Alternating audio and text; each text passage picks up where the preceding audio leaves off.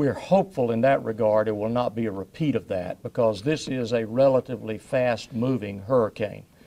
Although it is intense, while it is over an area, we're hopeful that it will not remain there for any extended period of time. But I'll ask anyone who might want to comment on that. Anybody? I think the governor actually covered it very well, but just so you know, we have been in touch with the Corps of Engineers. They've been running models, and we don't see that as an issue this time for the reasons that the governor stated.